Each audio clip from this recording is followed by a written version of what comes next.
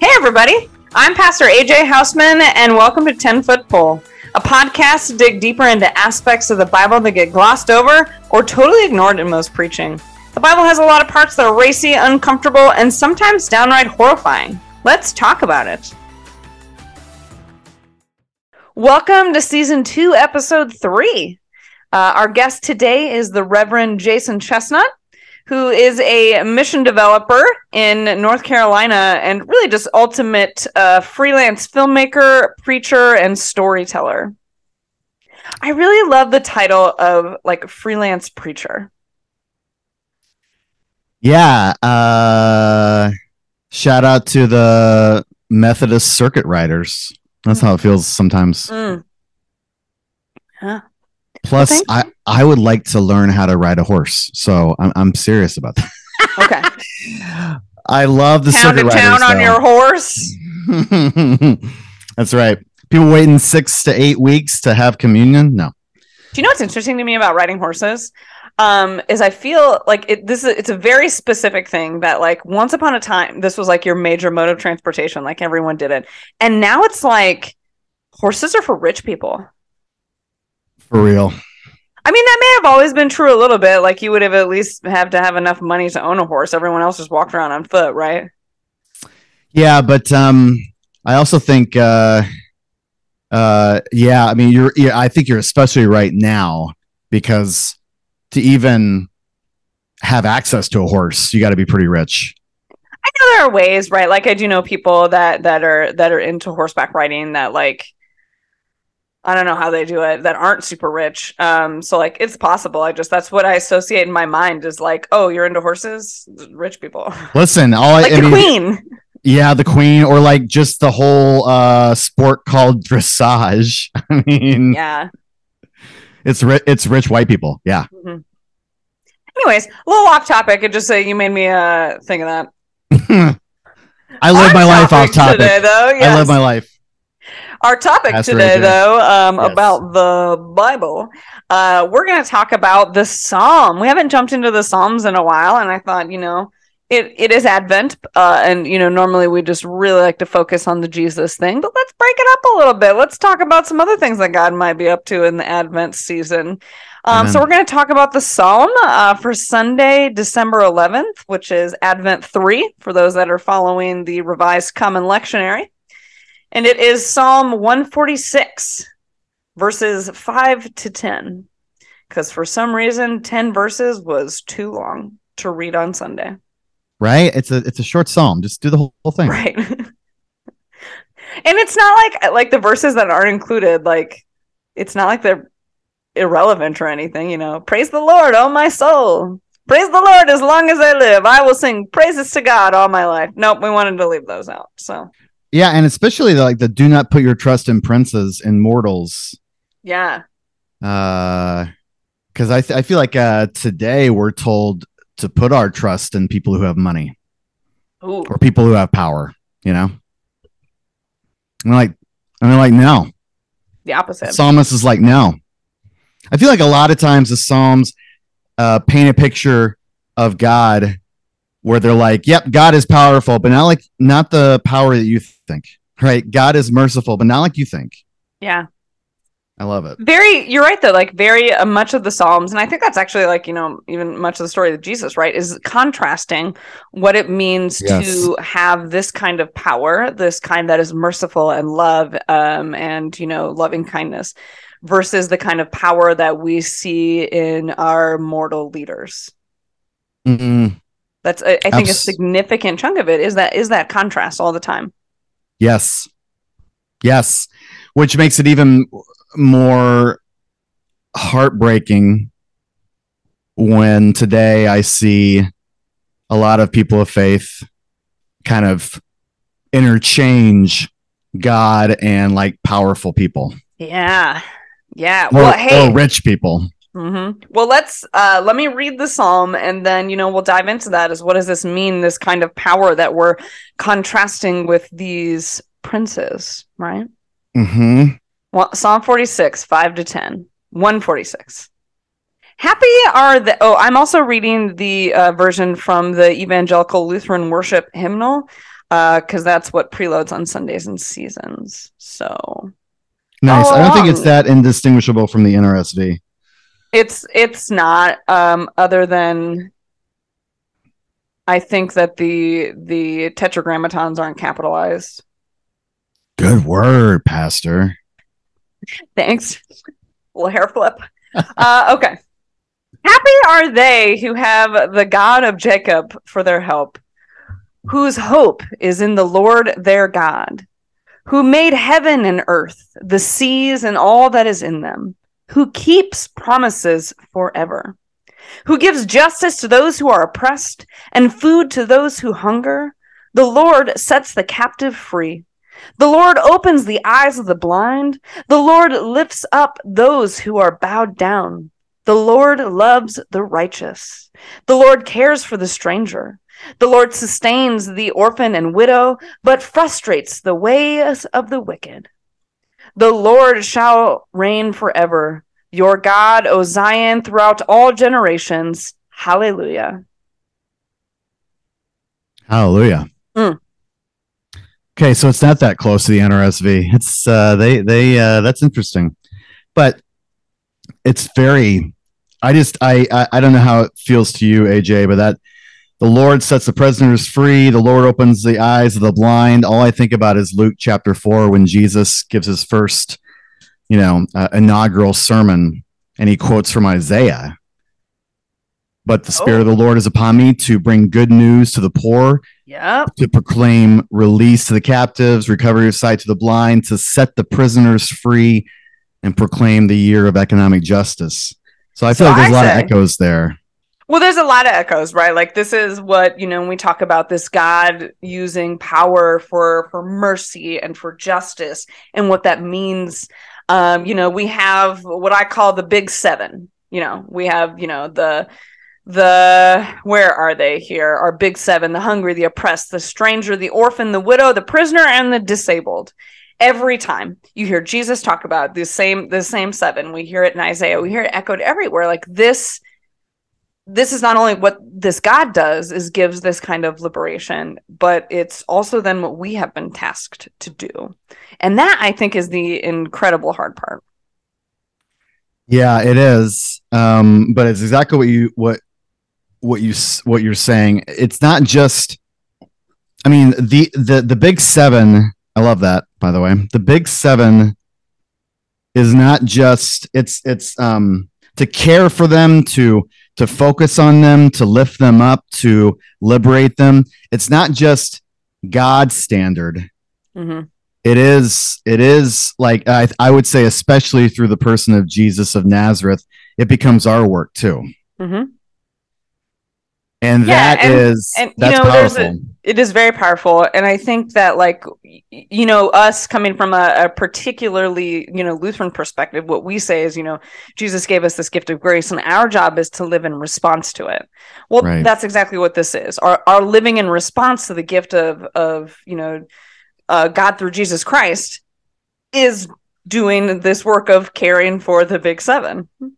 Yeah. And that I just think that because Jesus brings it up several times, you can tell that Jesus was reading the same stuff in the Hebrew scriptures, and it was affecting him too. And that was his point to echo, I think, what this psalm says here, right? To echo the story, the same words in Isaiah of that, hey, this is what mortal princes do. This is what your king, this is what your Caesar does. This, however, is what God does. And this is what we are to follow. Amen. And that's a problem, for a lot of people. We talked about last week in the, sort of the story of John the Baptist, is the Pharisees and the Sadducees coming forward to talk to John the Baptist, that they're like, oh, I guess we got to get on board with this, right? They're still challenging it, right? Because they're living in a different system than is trying to be proclaimed. Mm. Which is not that far, I think, echoing from where we kind of sit today, right? Like, I think that there is an incredible split in Christianity, the same way that we saw these different sects of Judaism in our biblical stories sort of butting heads on things. And so which side absolutely. Are we on?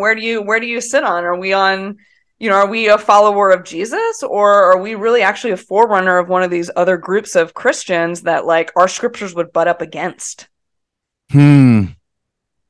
That's a fascinating understanding. I think it's also just very relevant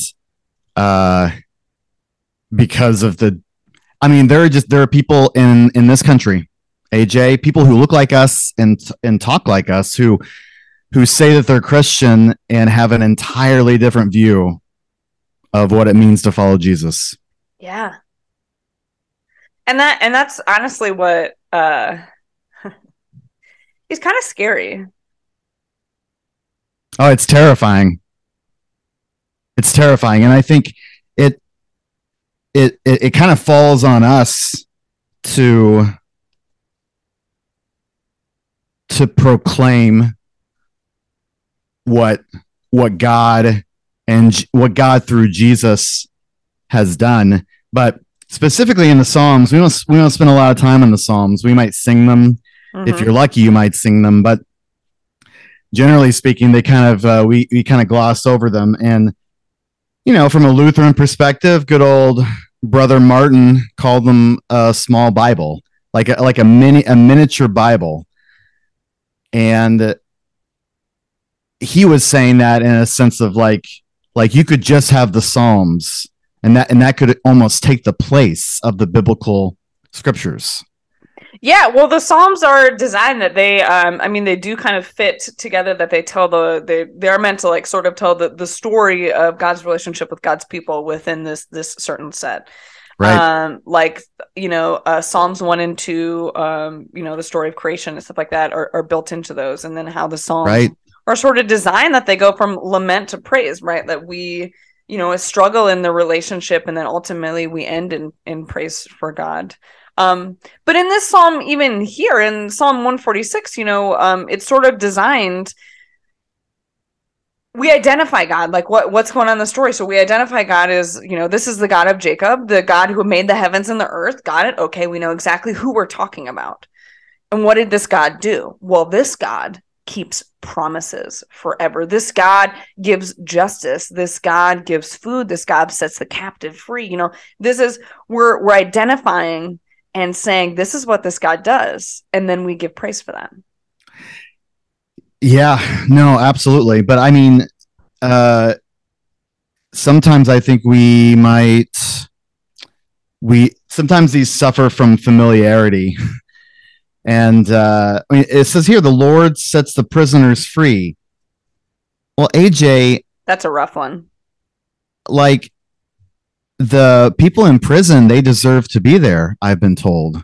And so there's no, what is this about?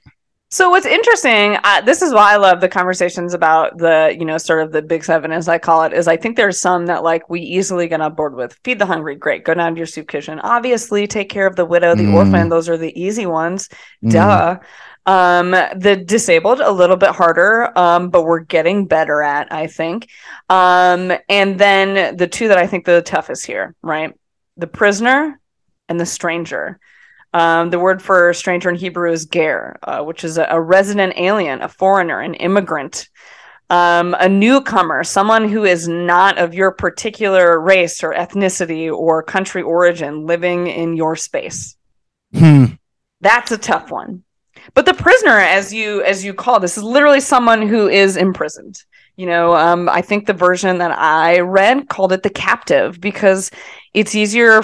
I think that's really kind of like churchy language when we hear set the captive free, that we are captive to sin and cannot free ourselves. Right. And I really do think that translators put that in there because it separates a little bit from the uncomfortableness of no, this is literally someone who's sitting in a prison cell. Right. And to empty the prisons. Sounds just too dangerous. It's so dangerous. And unfair to all those people who aren't in prison. Why are you going to pay off student debt? I already paid mine off. That's unfair, right? Like, I think a lot of times we run across God's amazing grace and we're like, that's not fair. I mean, yeah, that if I get that grace, fair. It's good. That's it. It's not fair. One of my favorite quotes of all time is from a Reliant K song. And it says, the beauty of grace is that it makes life not fair. The amount of times that I have preached on that, it is. That sums it up just so perfectly. It's not fair. Neither is the American industrial prison system. And that's just our country. I'm not, into understanding so much other prison systems. No, but like we imprison more people than China. And China has pretty close to a police state. Yeah. And we imprison more people than they do. And they also have like 1 billion more people. I mean, I think that's a sobering, real recognition of the kind of mass incarceral state that we live in, that I think this psalm speaks a word into. Can I to add a resource, and I'm going to ask you to talk a little bit about it, because I know that you can. A good resource to kind of talk about what sort of Jason and I are alluding here to is the new Jim Crow. Michelle Alexander. Book. Yes. Jason, can you tell us what is Jim Crow, and then what is new Jim Crow? Would you share that? Sure. Succinctly, or as however you'd like to. Well, I think the best way to see it visually is to watch Childish Gambino's music video called "This Is America." Oh, okay. Where he, at the beginning, he's wearing Confederate Army style trousers. And he does it was a minstrel show character done by a white man in blackface called Jumpin' Jim Crow. And it was a way in the late 18th, late 19th, early 20th century to do what white people have done with black people since the beginning of this country and before, which is to make fun of them and to imagine that they are not as intelligent and not as human. And so when the 13th and 14th and 15th amendments to the Constitution were passed, slavery, quote unquote, was abolished, except in cases of a crime or in cases of punishment for a crime. Watch Ava DuVernay's 13th. Fantastic, sobering documentary. I believe available on Netflix. Yes. And I don't even think you have to have Netflix to watch it. I think it's streams for free there. But nice. So when the South was deprived of their primary economic system of chattel slavery, they tried to figure out other ways to oppress, demonize, and otherwise put down black people. And so they started to pass what at the time was called black codes. They came up with brand new crimes like loitering. So you couldn't just be standing around without a job. Well, guess what? There were 4 million recently freed black people who didn't have jobs. Trying to figure it out. What's that? They're just trying to figure it out. My God. And so they just so it's like it was little by little, and Reconstruction figures big into this. And once the federal troops left the South, they in many instances they committed coups d'états. They had violent insurrections to overcome democratically elected multiracial democracy. Hopefully that sounds familiar to us today. So they did that in several places: Wilmington, North Carolina, New Orleans. They got all white. By the way, they called themselves redeemers, AJ. They saw this as a redemption. Very strong religious language. Yeah. And then they brought in all white. I was gonna say you'll find that a lot. The religious ties to the justification of this oppression. Right. And so, anyways, long story longer. They just created as many laws as they could to basically put black people into another tier of society, a lesser tier. And it was apartheid in a lot of ways. Mm-hmm. And they called it Jim Crow. And so that was different. What's the origin of that term? Do you know? Well, I think it was this blackface character called Jumpin' Jim Crow. Okay.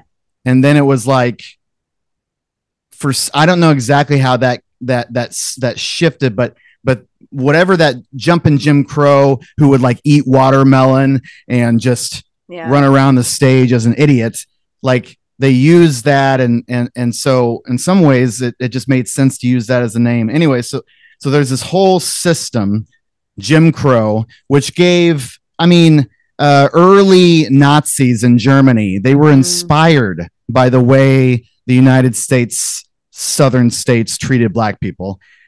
And so that was Jim Crow, right? And lasted basically from the end of slavery until, the middle of the 20th century. About 100 years. Right. This is after chattel slavery for the 250 years before that. Mm-hmm. And once the civil rights movement of the 1950s and 60s, once that kind of destroyed the systematic Jim Crow, then what Michelle Alexander argues is that the mass incarceration then started to take its place in this line. Mm-hmm. So then it was all like we couldn't have specifically racist laws anymore in the South. And so we figured out how to incarcerate black people and make them, all of this is just every part of this through the centuries is just different ways of making it illegal to be black. So that's I highly recommend that book. In fact, you could just read the preface to that book, and it really kind of so much. It puts it into perspective to recognize that today, in our present day, there are more black people in jail than during the time of Jim Crow. Mm-hmm. Which the new system. Right. Which something that kind of goes a new law in Illinois. It passed, I believe. What's it called? I wrote it down. The Pretrial Fairness Act. Right.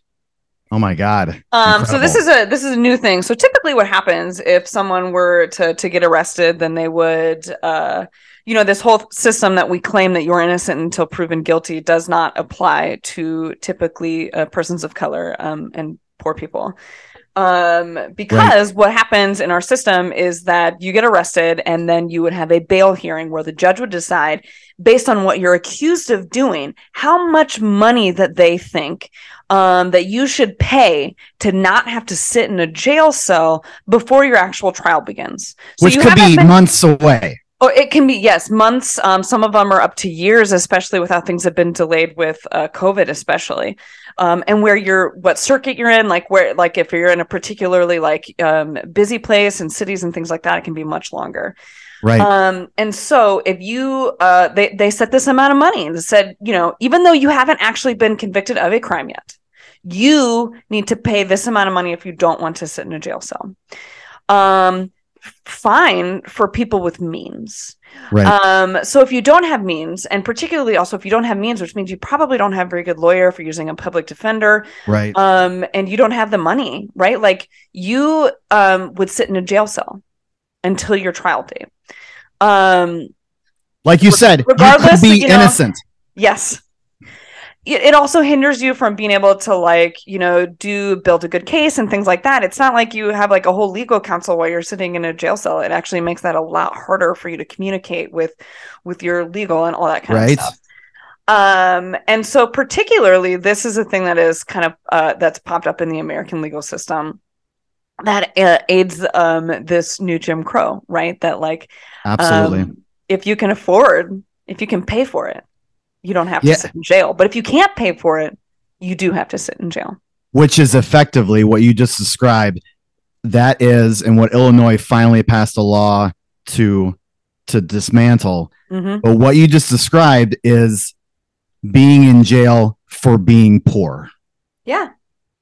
That's the only reason that thousands upon thousands I also rot in jail cells. Yes. And so I also want to say, for people who are like, well, what if someone murdered someone? They should totally not be able to run rampant on the streets. Yes, there actually are exceptions for violent crimes and those kind of, especially violent crimes with overwhelming evidence. You're right. Those people will continue to sit in a jail cell without bail. That is still a thing. That didn't go away. What this means is someone who, what's a good example of like someone who maybe robs a convenience store? Yeah, or is accused of, whether they did it. Suspected of robbing. And they fit the profile. Yeah. And so somebody like Khalif Browder is thrown into Rikers and he hasn't done anything. And he sits there for months, years, finally gets out, eventually kills himself. Rest in peace, Khalif. And we still don't know. It's likely he didn't do anything. Mm-hmm. And that happens a lot, right? That, it's a sadistic piece of our criminal, quote unquote, justice system. And it's really powerful that Illinois also, legalized marijuana and expunged the records of the thousands of people who are in jail because of marijuana possession back in the, the war on drugs.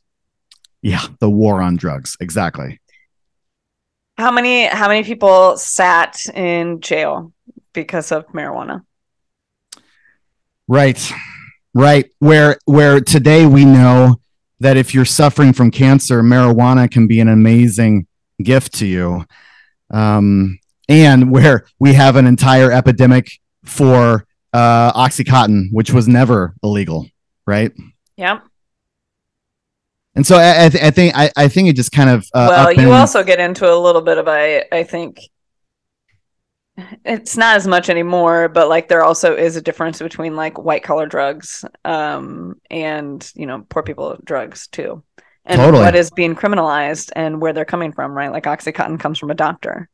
Exactly. Or even in the midst of the war on drugs in the Reagan era, that if you had a certain amount of cocaine, you could have bigger amounts of cocaine and not get as strong of a prison sentence. But if you had crack cocaine, which was predominantly in black communities, just even a little bit, and you could have 3 strikes, you're out, you're behind bars for the rest of your life. Mm-hmm. Because somebody gave you some that you're like, and then they find it in your car. I mean, it's. Well, but I mean, just like naming that is like, people are like, oh, like not realizing that like even just the differences in which drugs are criminalized and how they're criminalized aids into this racist system. Right. So, the Lord gives justice. Yeah, the NRSV says executes justice. Ooh, I like that. Executes justice for the oppressed. Yeah, that's just a fascinating word, isn't it? Yeah. And that justice must be executed. Not people, justice. Mm-hmm. I think that's powerful. I also just see a lot of this, verses 6, 7, 8, 9, that, it's Isaiah 58. It's Exodus 21, chapters 21, 22, 23. So it's in the Torah. It's in Isaiah, which Martin Luther called the 5th gospel. And then we see it continuously through the Gospels because Jesus keeps bringing it up. Yep. The big 7. I just think there's something about that. Plus 7 is such a great holy number. Yeah. I didn't even think about that. I just like always, it's always the same. right? Like if you continually look through the scripture, these are the ones that we continually hear, that this God of Jacob, this God who created the heavens and the earth, this God shows preference and makes it very clear that in their power, they give love and justice and liberation to these people, that those are the focus of this story. If you want to talk about people, as Jason mentioned earlier, some people call the Bible God's love letter to God's people. Well, this is it. This is the love that this God is showing over and over and over and over again. That our God says, these are the people. This is what it means to, this is the love letter. Yeah, you know how sometimes love letters, or how we tell people in love things that maybe we don't really want to hear, but we need to hear because it's love. It's in love. Hey, these are the people you need to be caring about. These are the people that I care about. Gustavo Gutierrez, liberation theologian, said that God has a preferential option for the poor. We hear it in Mary's song when she's preggers with Jesus, right? Like, yes, which is the alternate psalm for the day. Luke 2. My soul proclaims your greatness, O Lord. My spirit rejoices in you. For you have looked with love on the lowly. I'm not even reading it. I can't find it. I can't pull it up fast enough. I thought you were. Keep going. If I sing it, I can usually. Yeah, right. But you bring the low. You lift up the lowly. You scatter the you proud cast the and mighty. The I found it. You cast the mighty down from their thrones and lift up the lowly. You have filled the hungry with good things and sent the rich away empty. You have come to the aid of your servant Israel to remember the promise of mercy, the promise made to our forebears, to Abraham and his children forever. There's that promise language again. But also, I can imagine, Mary singing that today, and people saying, "Well, not all rich people, right? Not all powerful people," and that because it's just a little too uncomfortable, right? To think about, especially for those that profit on the prosperity gospel, right? That you have churches with incredible churches. I'd say quote unquote, because a lot of them actually aren't legally churches. Have incredible wealth. Yeah, and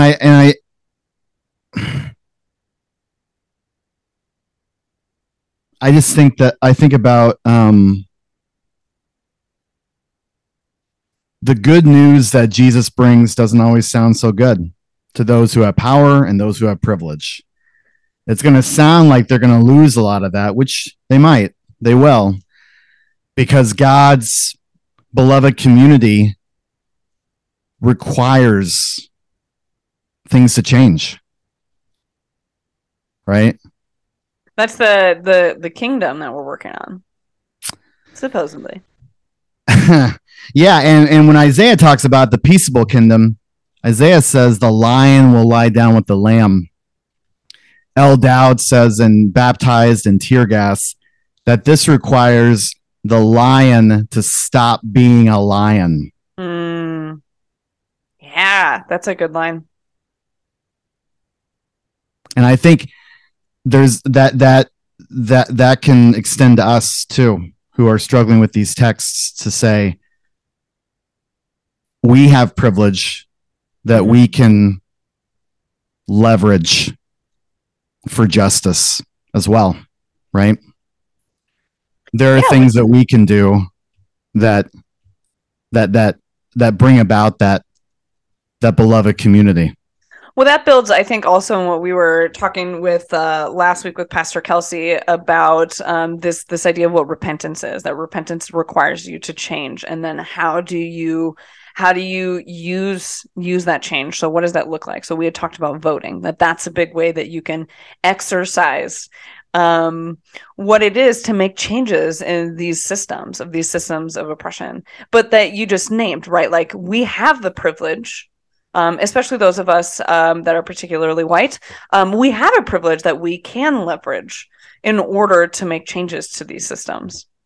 But if we are the lions, right? Like, say, name it. Probably yes. The white people, especially in a capitalist society like United States, are quite most of the time, at least middle and upper class, are the lions, right? And so, what does that mean for us to lay that down? Right. And I think it requires a shit ton of introspection. Yeah. Of self-examination, right? Like, shout out to Alcoholics Anonymous and their fearless moral inventory. I think there's just a lot of Christians, especially in our country, that are obsessed with this, with all these different specs, you know, a spec that, happy holidays instead of Merry Christmas, just these tiny little specks everywhere. And we completely miss this huge log in our face, this like racism and sexism and transphobia that just blinds us from this broken and beautiful world that God calls us to care for, right? Yeah, I also think that you just kind of named that we sort of then focus. I think in a lot of Christian churches and denominations, including our own, we're focusing on the wrong things, right? Like, yeah, I mean, yeah, the church is obsessed with sex. It is absolutely obsessed with sex. All churches, all of them. Doesn't matter your denomination, all of them super obsessed with it. Yeah, they are. And I just want to say, have you read the Song of Songs? Do you believe that in Genesis chapter, what's that? It's racy. Yeah. Do you believe in the first chapters of Genesis that God created everything and called it good, called it very good? Yeah, sometimes I just don't think we take God seriously enough. Ooh. I like the way you phrase that, because yeah, you're right. Well, and we don't take. I mean, part of that is a shout out to Marcus. Do we think that we're smarter than God? Right? Like, clearly, God, you were wrong.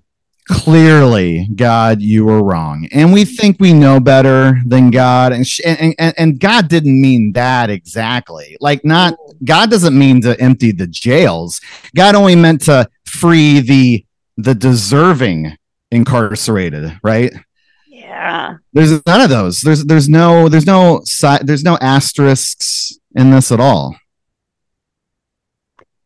I think you nailed it directly on the head, and that's the part that I think is so offensive about the Bible, right? There are no asterisks. We have created those later in the system of system of our version of morality, right? Yes. I love talking about morality and ethics because it's a moving target. I think what most people have is what they think in their mind, especially those that live in a very black and white understanding of the world, that will crumble if you start to poke at it at all.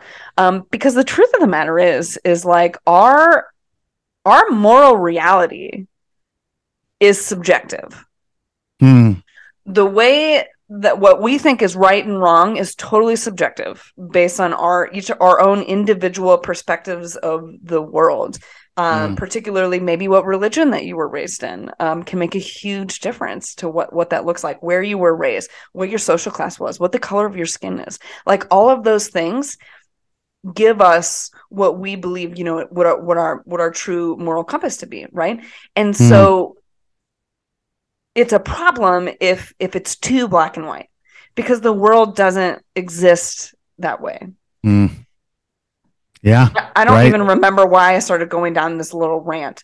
Well, I think you're right on with a discussion on morality, because there's a group in Colorado Springs called Focus on the Family that seems to be really, they've kind of prided themselves on being these moral compasses, and yet what do they mostly export?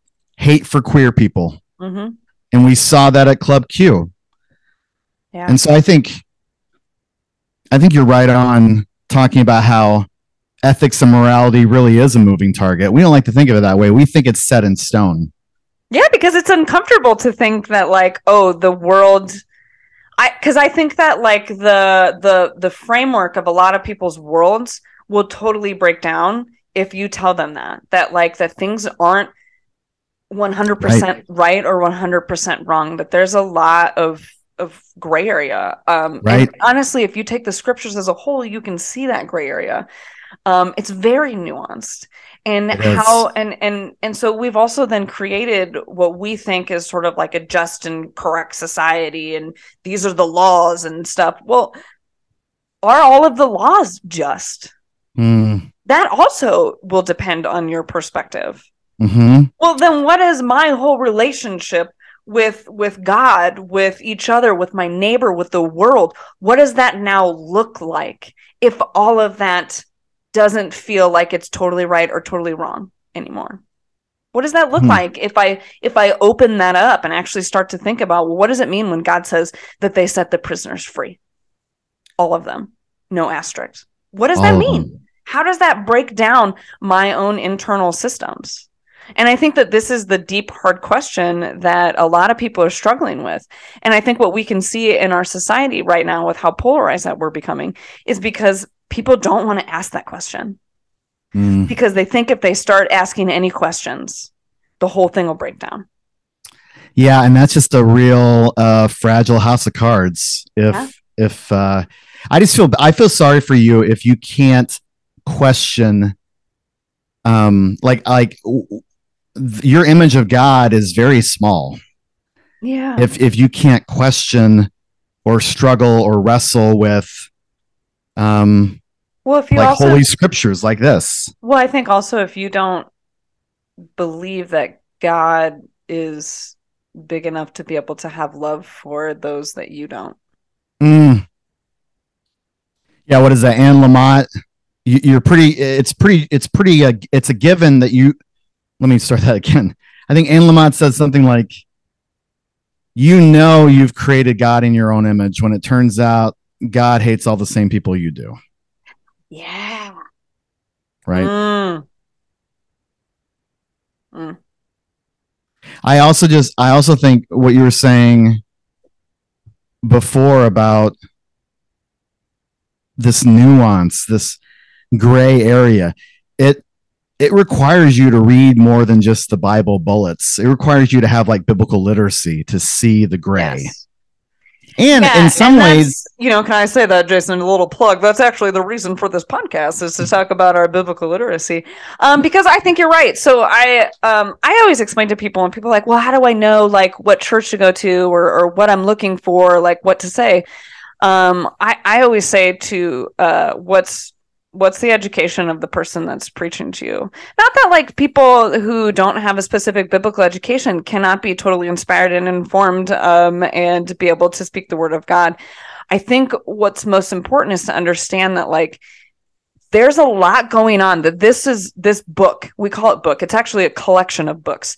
It is a collection that was written by hundreds of people over thousands of years. In different languages that have been written down and rewritten down and rewritten down and translated and then translated again and then translated again. And all of those people had their hands in the product that we read on the end. And so if you take the product that you have, whatever, I assume the listeners are reading an English Bible as we are speaking in English. You take your English Bible and you say, this is black and white.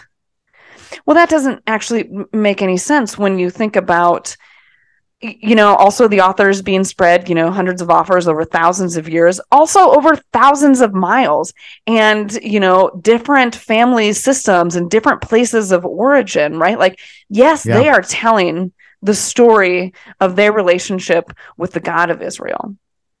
And then subsequently the God of Jesus, right? But and that is the inspired, inherent word of God.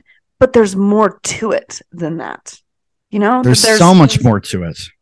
And that you have to know the backgrounds and stories of these people in order to understand what's happening, what they're saying, what the message is, who they were talking to, why they were talking to them, what gave them the authority to talk to them. Like there's just, I would say, like, you wouldn't go to a doctor that didn't go to medical school or a lawyer who didn't go to law school. There is just as much complicated stuff, in looking at the Bible. Okay, that's my plug. Oh, I love it. Just to continue with the plug is not just hundreds of different writers, but hundreds of different agendas. Yeah. We don't like to talk about it too much. Oh my God, the Bible can't have an agenda. We all have agendas, but specifically the biblical writers had agendas. Mm-hmm. They had very specific points they wanted to make and very specific images of the divine. And so they each have their own agenda. That doesn't make it wrong or bad. I think it makes it much more interesting. Mm-hmm. It just means that we need to take more time. Like you were saying, AJ, we have to, in the words of Marcus Borg, not take this stuff literally, take it seriously. Yeah. Because taking it literally is never gonna work. You take it literally, it's gonna fall apart like a house of cards. Yeah. Well, also to just say, like, it wasn't meant to be taken literally. No, it wasn't. Like when we talk about even just the beginning of Genesis. So Genesis has two different creation stories. In the first 3 chapters.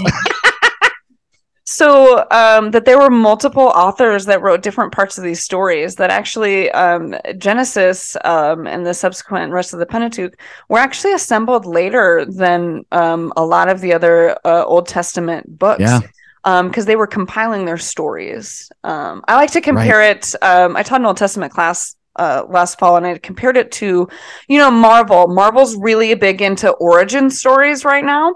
Yes, they are. And so this is their origin story that they wrote down to explain how they came to be and how their world came, into their understanding and their relationship with their God through that understanding. That's what those stories are meant to be. And they were written down much later. Because they're a different kind of story than, some of the more ones that are telling historical parts, the historical books. So, it's meant to be more instructive, and it's meant to make sense of the world in which that they lived in. Yes. And so take all of that. And like you said, AJ, the Bible is a Greek word that is plural.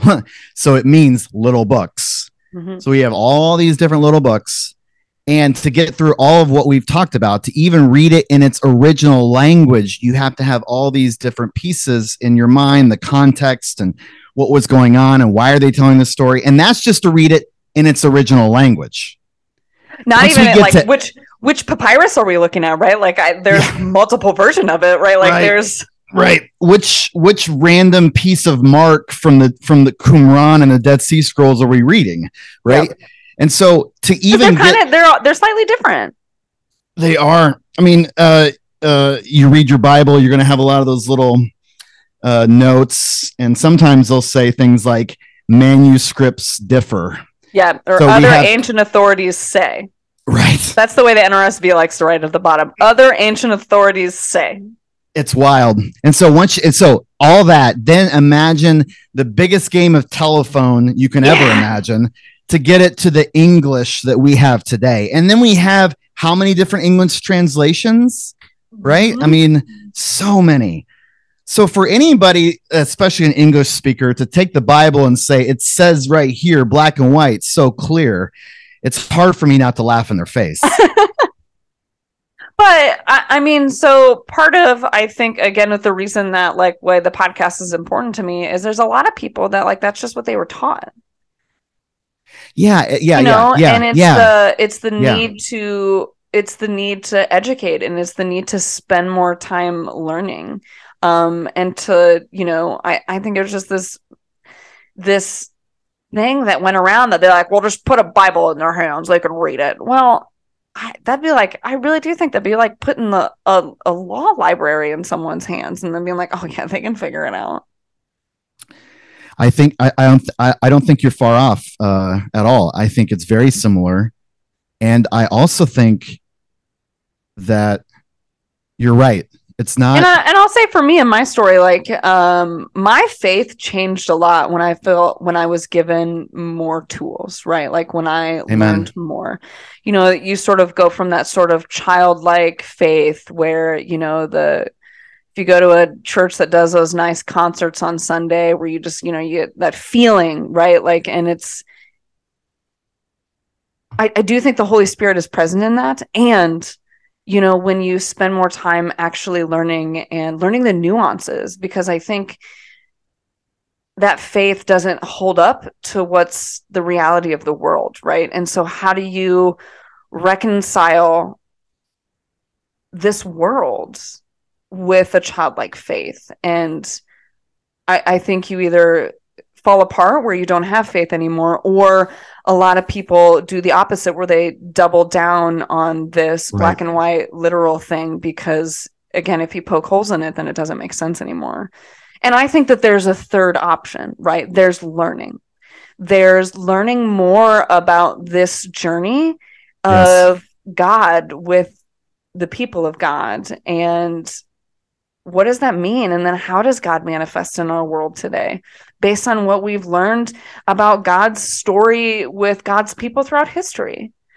And then we start to see where God is present and at work. And, you know, an activist like Pastor L, who was out protesting to help, you know, make this Pretrial Fairness Act come into fruition. Right. This is where God is at work with God's people.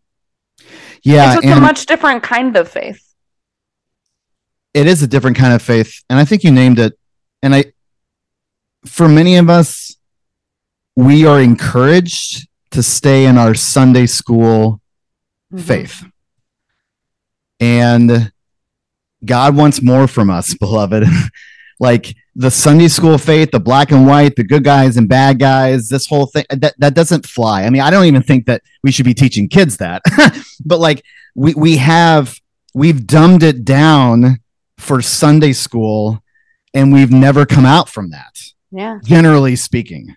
Well, because I mean, so that's the problem. I at least speaking into a Lutheran issue, is that we have struggled with that lifelong learning, with that transforming from, you know, we go to like 8th grade, 9th grade, right? Like this confirmation. Well, now you're confirmed, you're officially an adult. You don't have to learn anymore. Graduated from church, baby. Yep. You graduated from church, and that's it.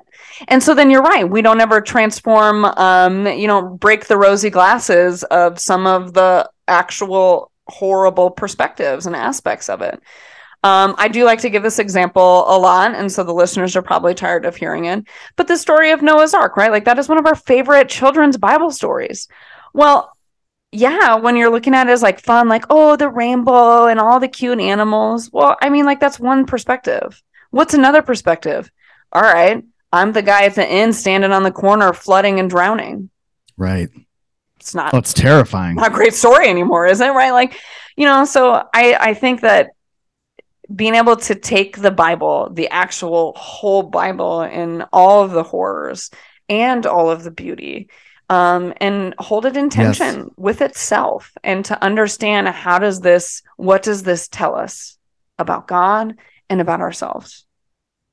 Yes. I mean, in the words of Frederick Buechner, this is your life. This is the world. Beautiful and terrible things will happen. Yeah. You are not alone. Also, I just want to say I got in trouble once for in my first call. I got in trouble a lot in my first call, but that was the first place Jason was a pastor after he graduated from seminary and got ordained. Continue. Indeed, I was an associate pastor, and I told the children in a children's sermon in front of the whole church body about the slaughter of the innocents, because that's what the story was. And I got in trouble afterwards. I got called into the principal's office often. But what I said was like, I think they should hear this. And I think they can also handle it.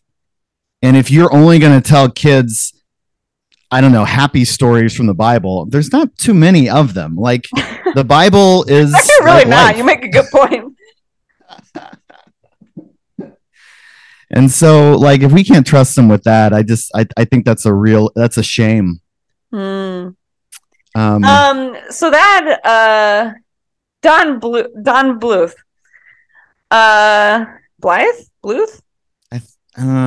don't know, Blythe.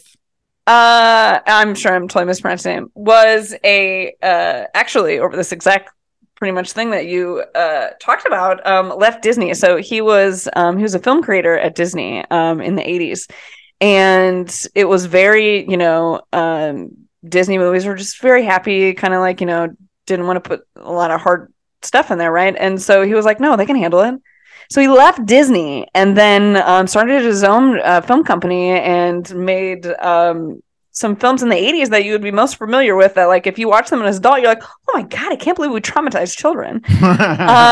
So his films then would be The Secret of Nim, The Land Before Great Time. Movie. The original. I don't think he's responsible for many of the 25 sequels. I still have images of the All Dogs Go to Heaven. What was another one of his? The American Tale. Yeah. Which, these Jewish mice are escaping, Nazis. Right. You talk about The Land Before Time, right? This is like, there's a lot of really hard things. Like these are more of the darker of the kids movies that came out in the 80s. And I have talked to people that like have seen them since as adults, and I'm like, oh my gosh, I can't believe that we watched that. Right. Because it just said, he said, listen, kids can handle the hard stuff. And to be honest with you, they have to handle the hard stuff. Because if you're not able to emotionally work through and process these things as children, you're not. Good luck when you're an adult. You're not going to be able to when you're an adult, right? So, absolutely, we have to trust. We have to trust these stories. Mm-hmm. Again, so we talked about it. It's not like just don't put a Bible in a kid's hand and read about the woman that was raped and chopped into 12 pieces, right? Like, it's not where you should start. But say they, but have conversations about the things, like, right? Like read hard things. And then talk about it. Yeah. Yeah. I remember I told the kids about the slaughter of the innocents. I said, imagine if you were Jesus and you had friends of yours that you used to play with and then they weren't anymore. Like that's hard. I think Jesus struggled with that. Yeah. And they could handle that. And I think also maybe some of the adults had never been told about the slaughter of the innocents. I'd just like to name this too, with the amount of mass shootings, especially school shootings, shootings of children. Listen. Let's talk about Uvalde and then, this one girl like covering herself in her friend's blood. This is an elementary school just to survive. Child. Just to survive, to play dead. Can you imagine the trauma? Yeah. My God.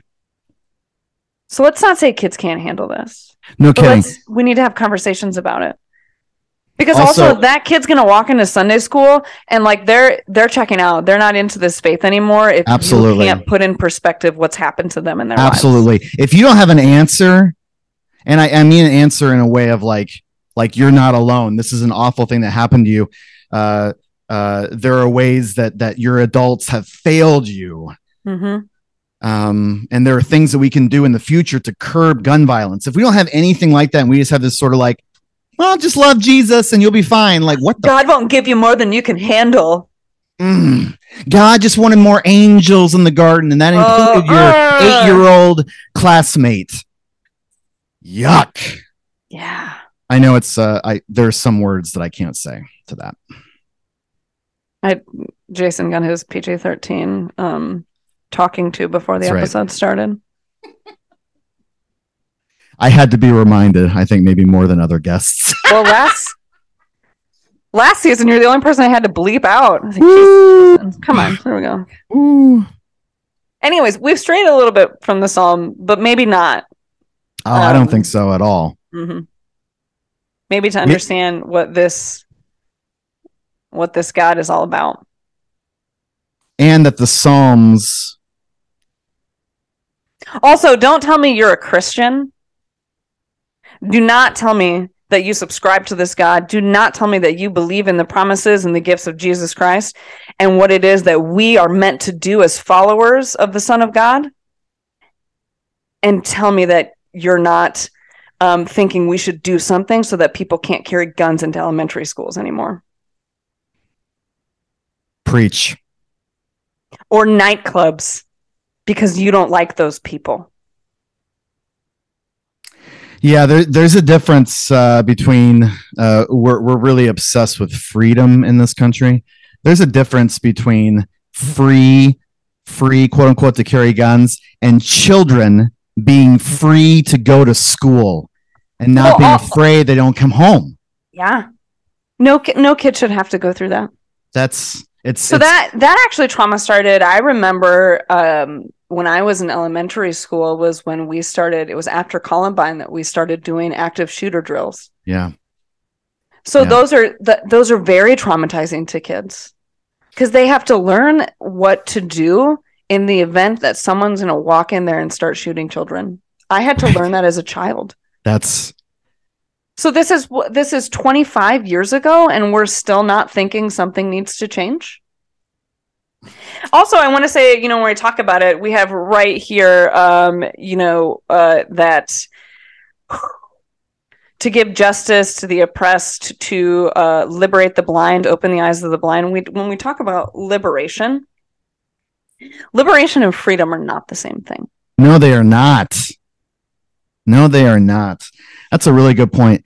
And that through the whole story of the Hebrew scriptures, God tells Israel, it's because I liberated you from oppression that you are to care for the stranger, that you are to liberate the oppressed in your own community.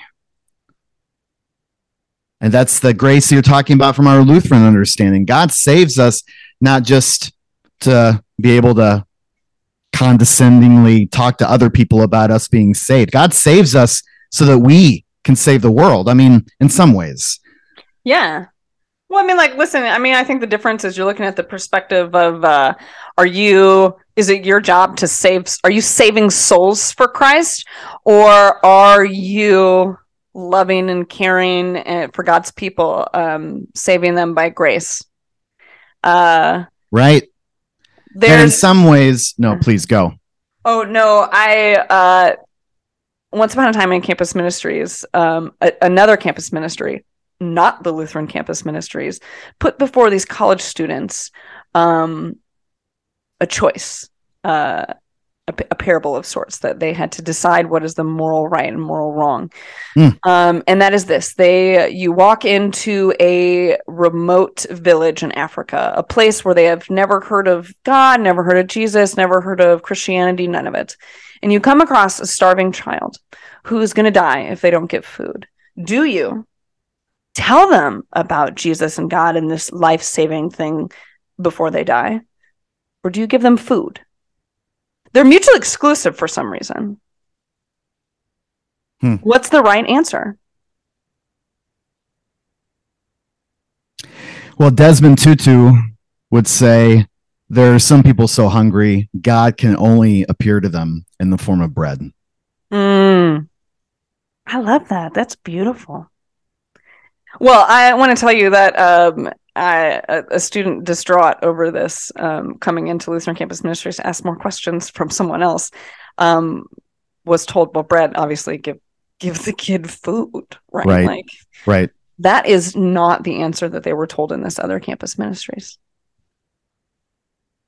And so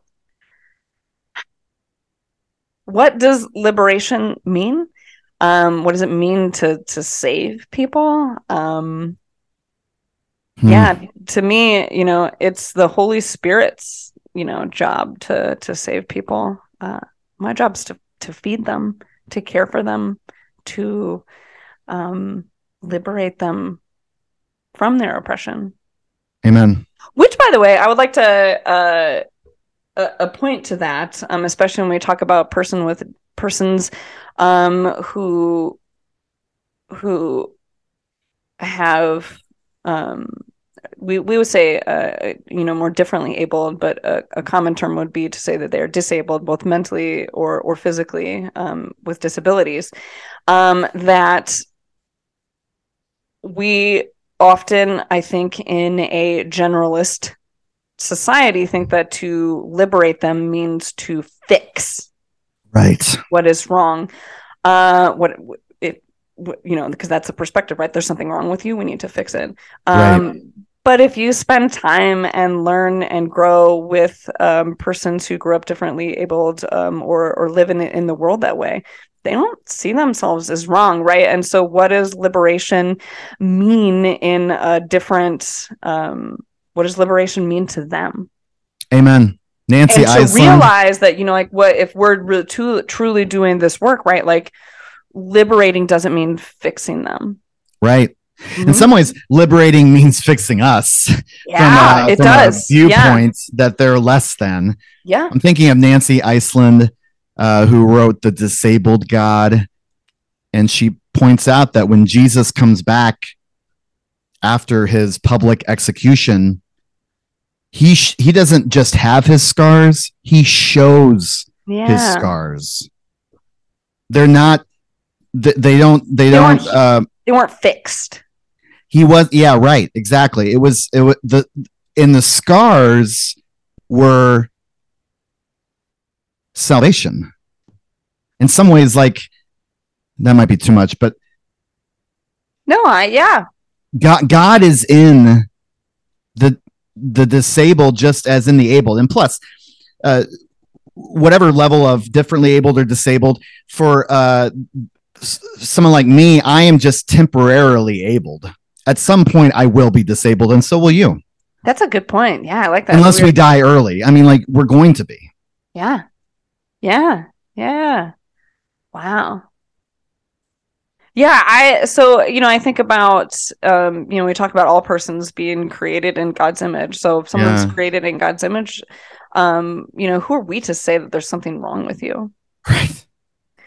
And then beyond that, okay, so God didn't make people wrong. It is not them who is limited. It is us. That the world around them is what is limited. And how can each of these people gift the world? Yes. So maybe liberating them isn't fixing them, it's fixing the world around them, which is essentially, like the history of, I think of ADA compliance, right? Right. We're fixing the world around someone because it should be, Amen. I mean, I really think ADA accommodations are, that corny 1990s, what would Jesus do? I mean, I really think Jesus would make it, would look at things from the perspective of those who struggle to get around and make it easy for them. Because guess what? If we make it easy for them, it's easy for everybody. Mm-hmm. Or it's accessible for everybody. Yeah. A good example of something to check out. There's a documentary called Crip Camp on Netflix. It was shared with me by a good friend of mine who has spent much of her life working with and advocating for persons with disabilities. Yeah. But it is how these people came together and worked and advocated for themselves, and it wasn't about fixing them, it was about fixing that world around them. And it's just yes, it's beautiful, but again, it's understanding from a different perspective, right? Amen. There's an argument for the story of Bartimaeus, Mark chapter 10, that Jesus doesn't just heal him of his blindness. The people around Jesus are healed of their discrimination, of like, he's socially outcast, and Jesus brings him in. Yeah. I think there are a lot of times like that where the disability isn't what we think it is. Mm-hmm.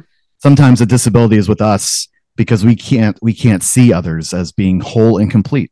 Yeah. Which can, stretch to a whole host of things, a lot of which, kind of named in the big seven here. But that it is indeed, it is the world that needs to be changed. Right. Well, Jason, this has been quite a fantastic conversation today. I agree, AJ. Thanks for inviting me. It usually is when I'm talking to you, which I appreciate. But thank you so much for joining us. There's a lot to chew on here. Maybe again, a little, this is maybe not as deep as you want to get in your December, Christmas ramp up, but I hope that it has been good for our listeners and sort of spending some time just, really thinking about scripture this week. But so thank you so much for all of this. It's been fantastic. I agree. Thanks for having me. Yeah, thanks. And, listeners, if you're just tuning in, please, we have lots of other great conversations, including another good one from last season with Pastor Jason. You can learn more at 10footpolepodcast.com and find us on Facebook and Instagram at 10footpolepodcast and wherever you listen to podcasts. The 10-Foot Pole Podcast is a ministry of the Delaware Maryland Synod. To learn more, go to demdsynod.org. Thanks so much, and we'll be back with more good stuff next week. Take care.